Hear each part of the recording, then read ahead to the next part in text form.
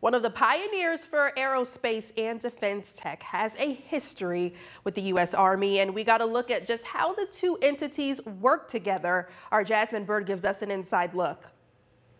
And we want to make sure that everyone understands that, their hard-earned dollars, tax dollars, are being well spent.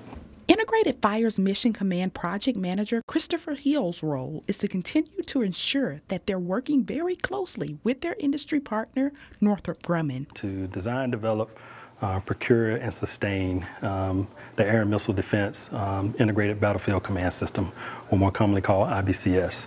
Northrop Grumman Manufacturing Manager Neil Mantern believes there is a big difference between actually seeing the IBCS equipment on the floor versus just talking about it. The efforts, the time that we put in both developing processes, people, and technology to deliver this important technology to our troops. Northrop Grumman IBCS Program Director Michael Hahn agrees as we head on a tour to see the Huntsville manufacturing facility live and direct. Today we showed you some of the production hardware, including the Engagement Operations Center. That's one of the key elements of the IBCS system.